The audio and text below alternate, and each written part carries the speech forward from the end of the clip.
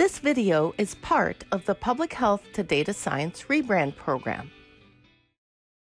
All right, so welcome to our meetup tonight. Thank you for coming.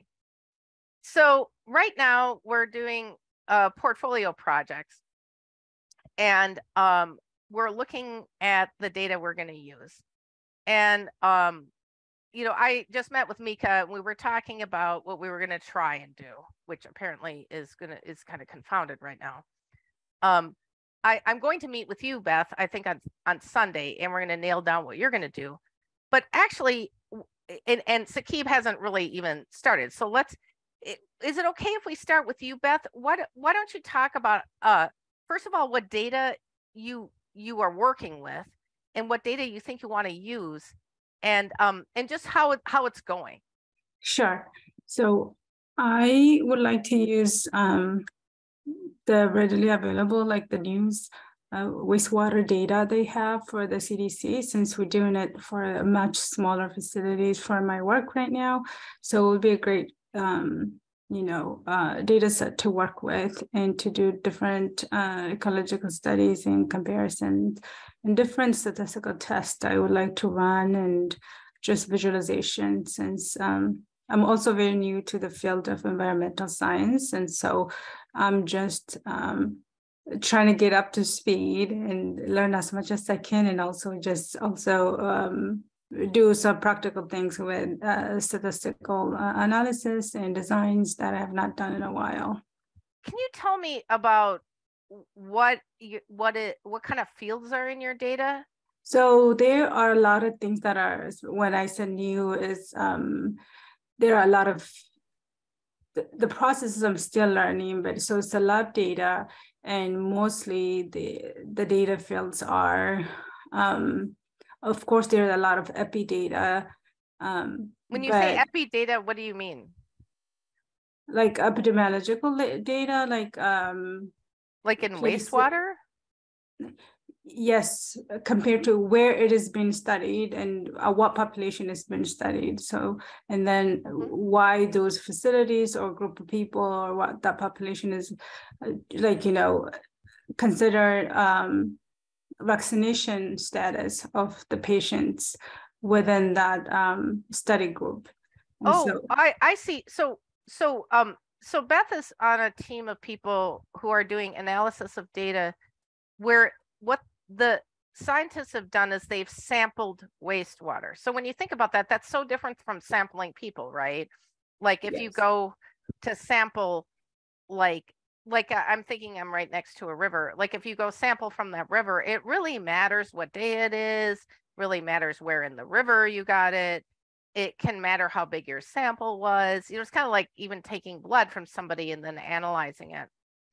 And so if I hear you correctly, Beth, you have these data, these rows of data that are about the samples, but they'll also patch on, like I'm talking about information about like the weather and the location, but it sounds like they'll even patch on information about epidemiologic, like rates around the region in there.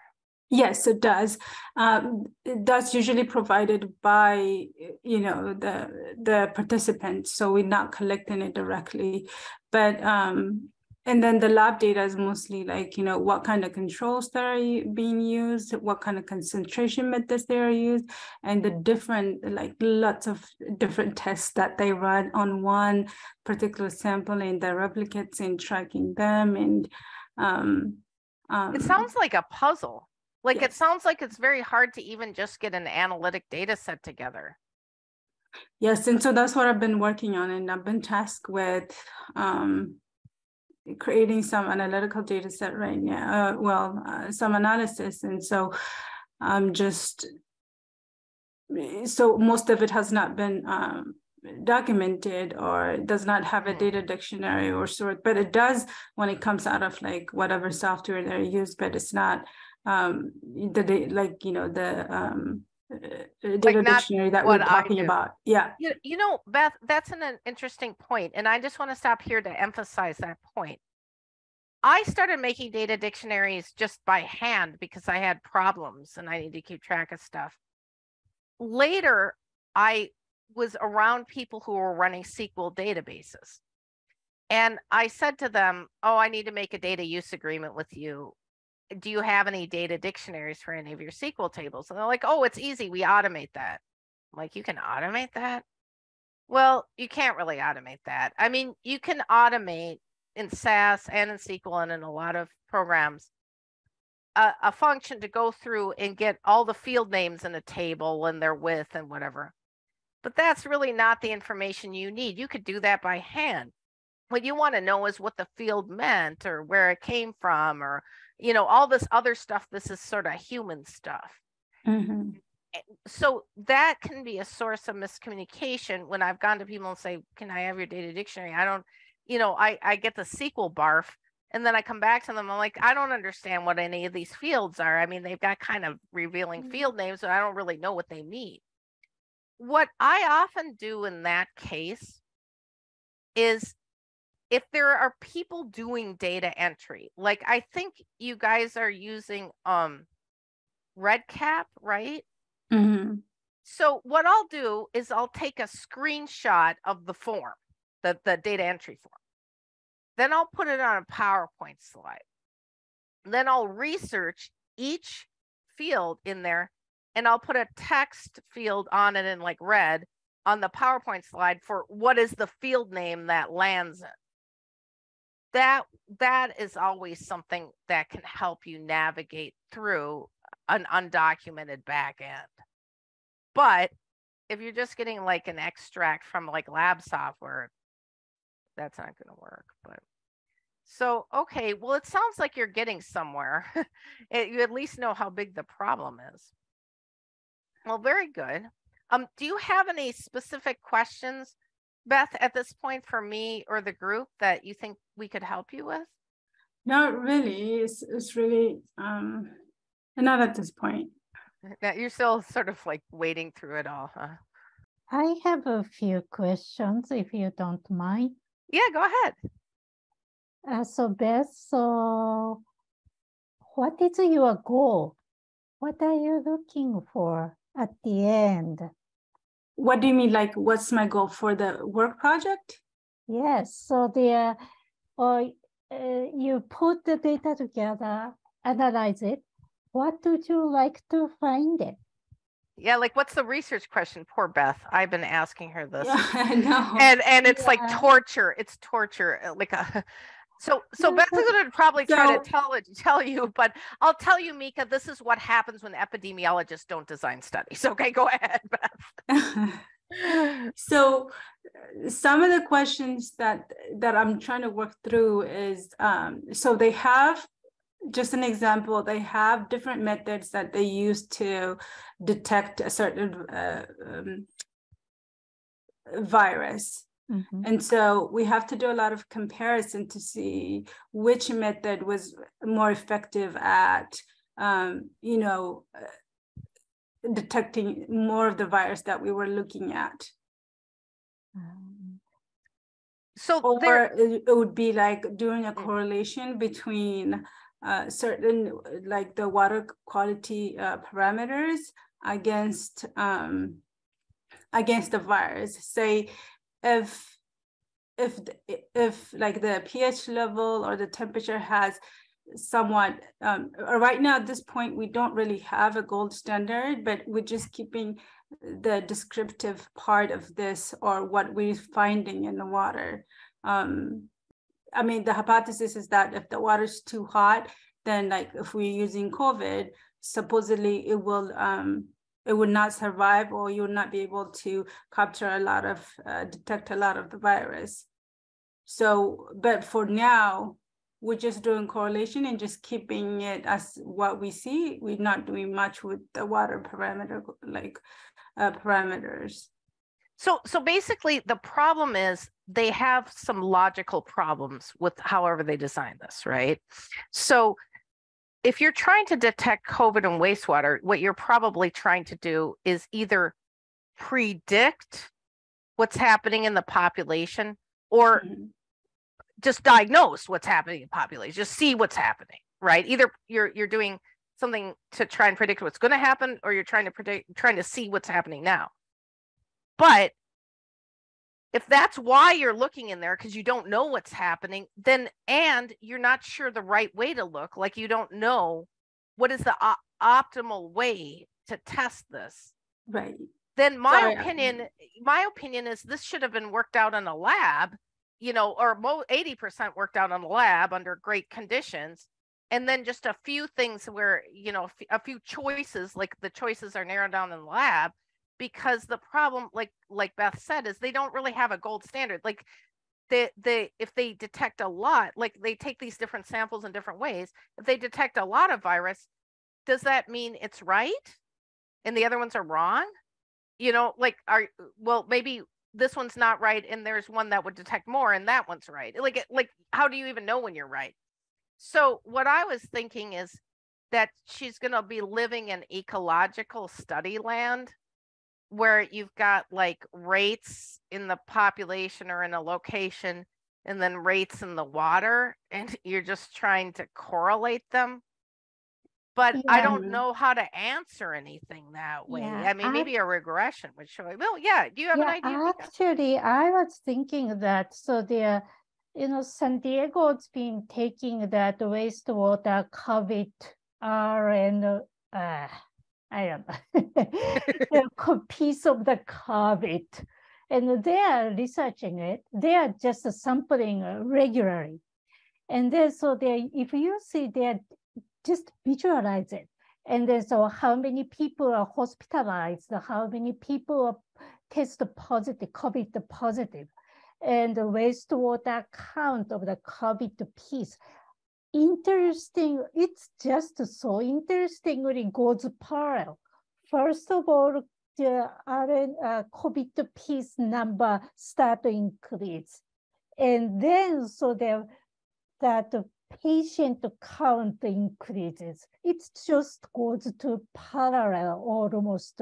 Well, one goes fast and another one sort of kind of chasing it visually. You can see that if you visualize it. You can poke around the San Diego, UCSD.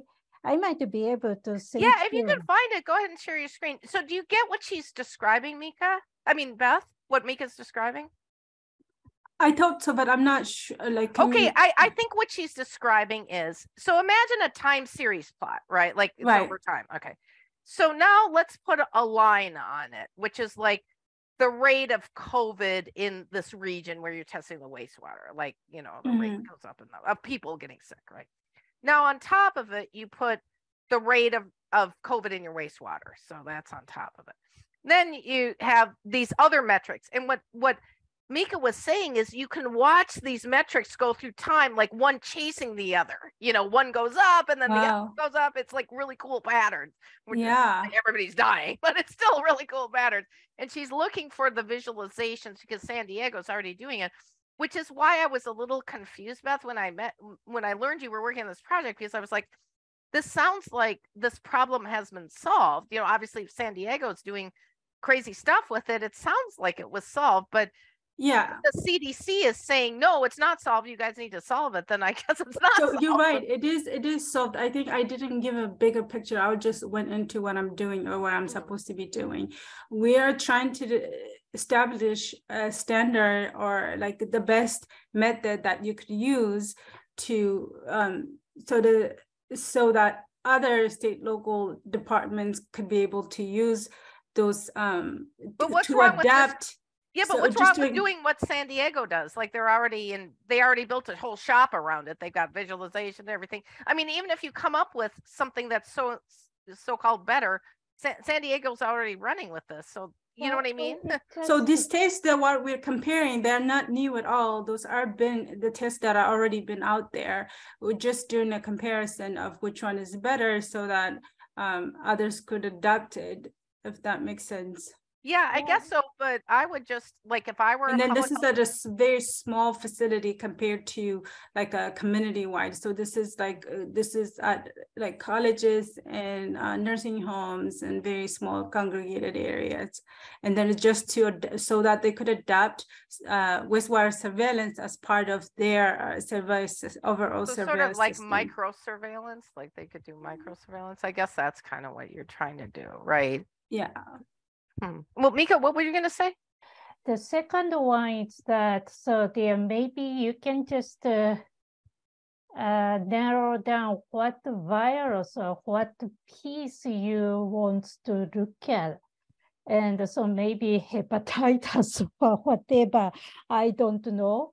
But if that's older people's nursing facility, that something that's even, I don't know. So, well, I think they only did certain tests on that water, right? Is that right, Beth? Say that again.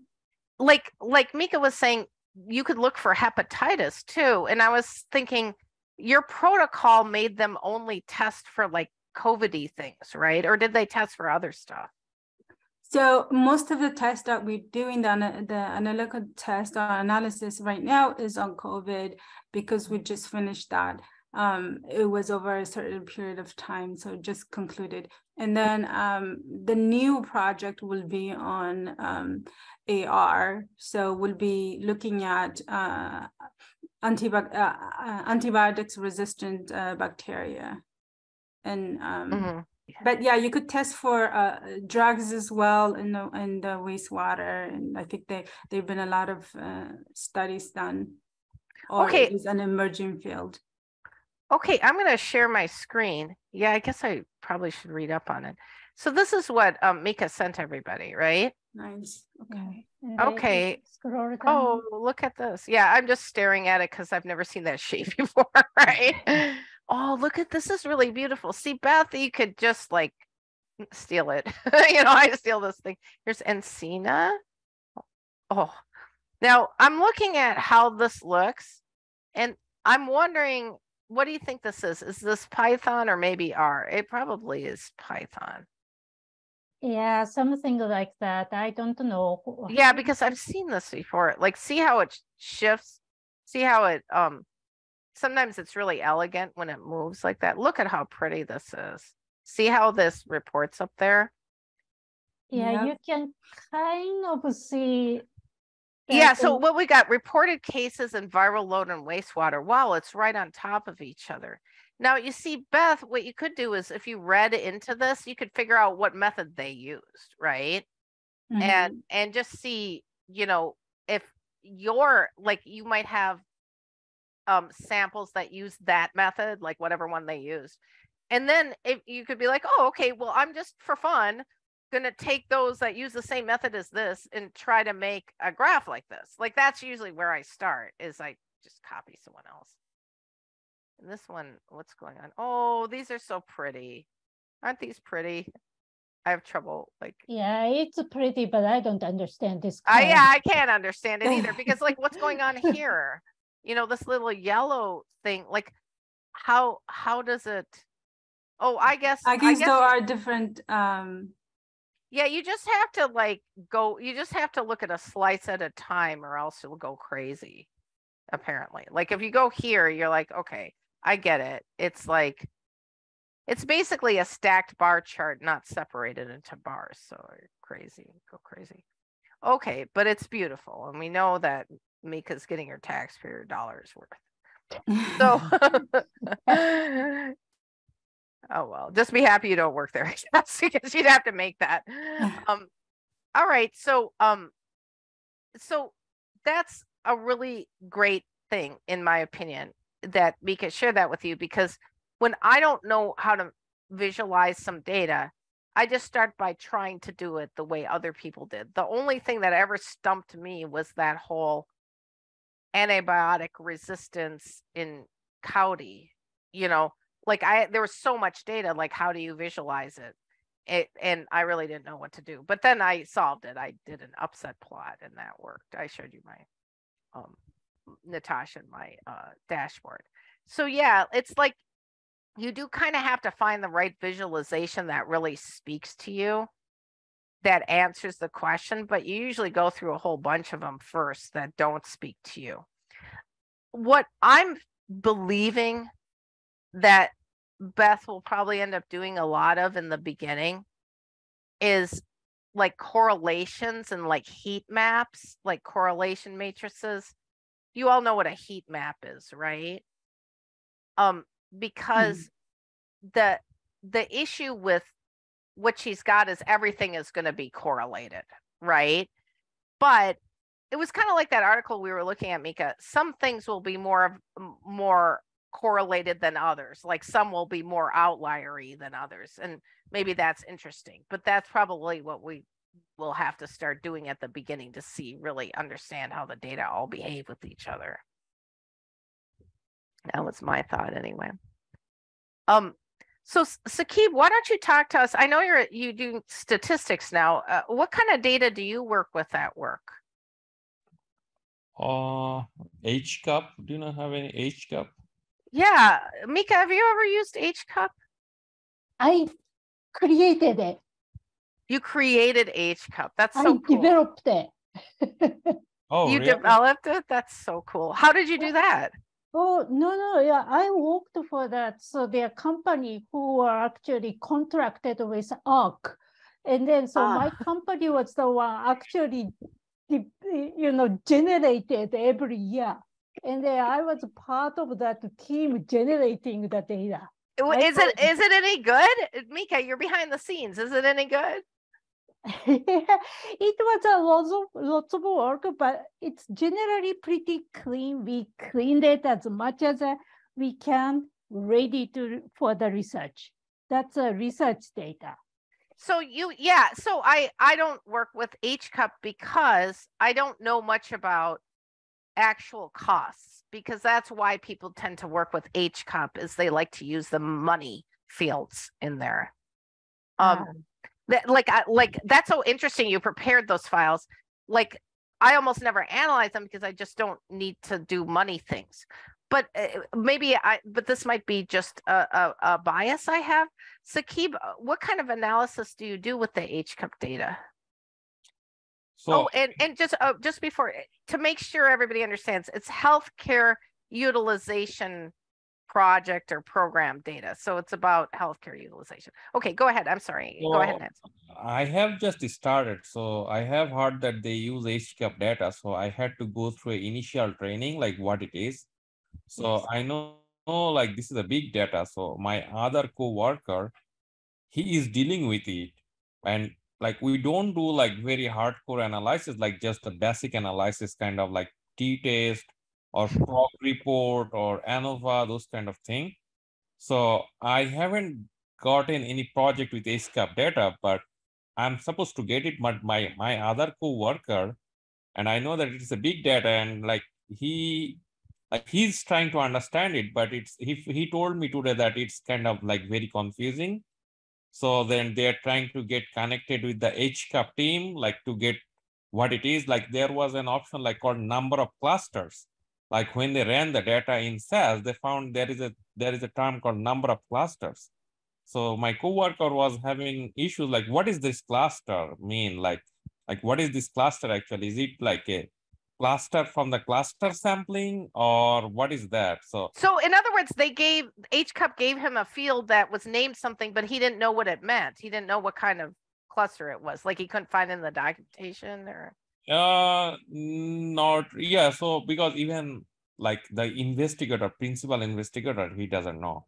So nobody knows. I mean, you have to study HCUP documentation like for years. Like you have to study it a lot. It's complicated.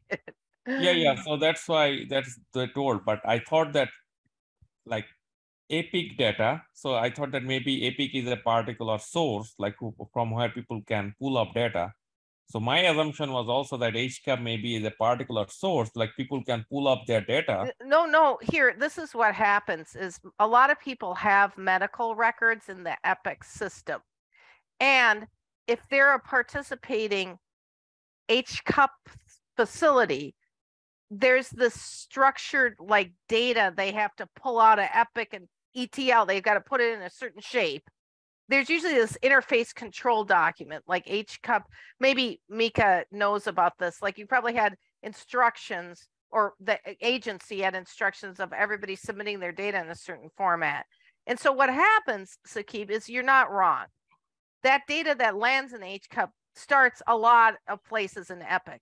but the epic structure is all different at different places. And so somebody has to prepare the data to be an HCUP structure to give it to the agency, to give to Mika's old consulting group so they can transform it into what you're analyzing now, so, which is a lot of work, like Mika was saying. So it's really like, I was in the situation when I was at the Army where I ran a thing like HCUP. I had all these data sets that were ready for analysis. And a bunch of universities decided they wanted to do a study with that data, but they decided to get the data originally from the agencies or from the commands rather than from my system. And I said, why do you want to do that? It's going to take you so much time to learn about the data and figure out what to use. My data's all cleaned up and documented. Why don't you just use mine? Well, they didn't. And then they spent 6 months just in sheer confusion, because as Mika will know, like, because she did those data sets, you do a lot of cleaning up so that the data sets will fit together if you connect them. These poor people, all these different university people were getting all these data sets from the original source and they couldn't connect them. And so that's what would happen, Saqib, if you went just to Epic. That data is a mess. And so the people who at each Epic location who transform that data into what they're supposed to submit to HCUP, that's a whole production. I don't have any idea, because for most of the projects so far I have been given like maybe they pulled their data from REDCap, they have their data, REDCap, and then they just give it, and then with the protocol, and then there's the analysis. That's it. But there's no documentation there. So the question was that, like, maybe they said like they shared the SAS Studio and the HCUP data is available in SAS Studio. So my assumption was that, oh, maybe I can just download the data and maybe just analyze normal, but I don't, because right now, like from this conversation, it seems like maybe it's not like that. Maybe it's something different. Well, we'll figure it out. Mika, what were you going to say? First of all, so the HCUP is hospital discharge data. So the HCUP collect data from that. So each state public health agency, those agencies are actually gather that, so their hospital data for their own purpose. We purchase those data from each state and then put them together. And so their HCUP data has a couple of different different things. So their state inpatient data is each state. Nationwide inpatient data is the one that we pull that, so all the state data together, put them together, and then we do the statistical. That's the NIS, right? The National Inpatient Sample, right? The NIS. Yeah. Nationwide, we call it nationwide. Yeah. Nationwide inpatient sample. That's the one actually uses that stratified cluster. I don't remember. Oh yeah, so you've got like that, those fields with the cluster number or whatever. Yeah, so they're otherwise they're big state like Texas, big state like California dominates it, and then we don't want that. So that's what. It's a big data. So my co-worker who is dealing with the PI, and then what is happening, like whenever he's trying to run it in SAS Studio, so it's taking a long time, like maybe one day or something. So that's why the company right now, they recently they have had a conversation with SAS Via, like which is kind of cloud thing. So they thought that maybe they would go to the cloud system so that maybe they could have more computing power, but I don't have any idea. Really, I don't have any idea. And I told you that, like, even though I do have a stat background, but I didn't have that much exposure to analyzing data. So I don't know. Can I interrupt you? I just want to interrupt all of you for a second, because I want to tell you, I'm on this invited SAS community, like this insider community. I don't know, because I wrote a book, maybe they got me in there. And we all were on a discussion board and just saying, hi, I'm this person, I'm that person. Everybody had been using SAS for like 20 years. One of the topics that came up, Sakib, was that a lot of people who have SAS servers basically are having the problem you're having, and they can't go to VIA. It's like trying to carry a rock up a ladder, like getting all the data into the cloud. Like it's like they're stuck, you know? So this whole idea where you're like, okay, you're out of room on your SAS server, just convert to VIA and go put it in the cloud. A lot of people are running into real problems with that, just in real life. Now, Mika, what were you going to say? The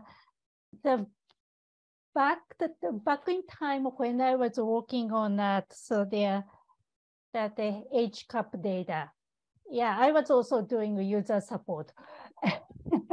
And so the exactly that problem that running so slow, and so it is so big, and those are the time we actually suggested that just to select exactly the variables you need and then load it. So they don't load the whole data into your computer. That's overwhelming.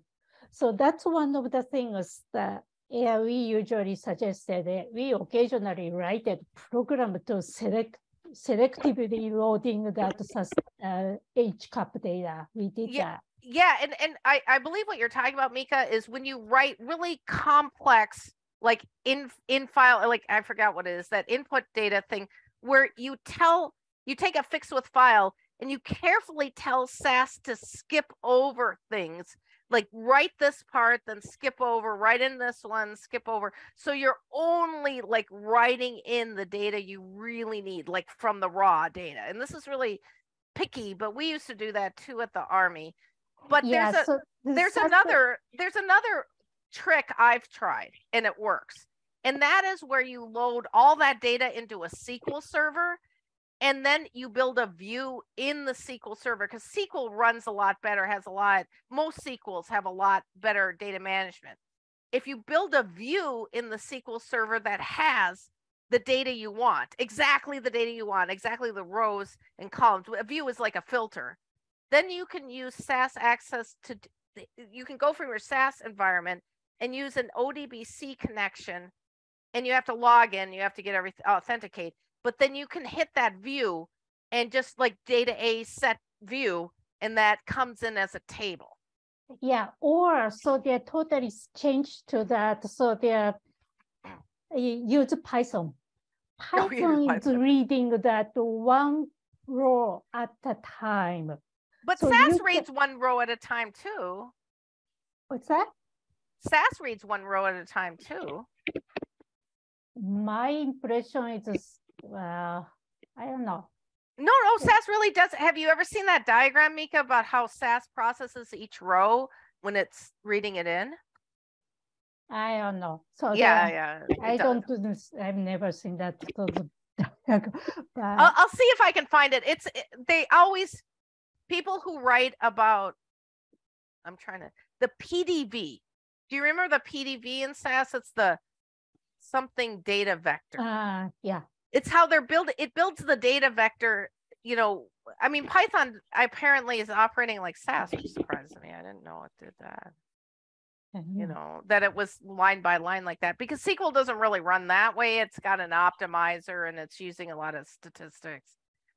But yeah, my opinion is, whoever said, I think it was Mika, whoever said, do your documentation, study your documentation, pick out what data you actually want to read in and just read that in generically. That's really a good idea with big data.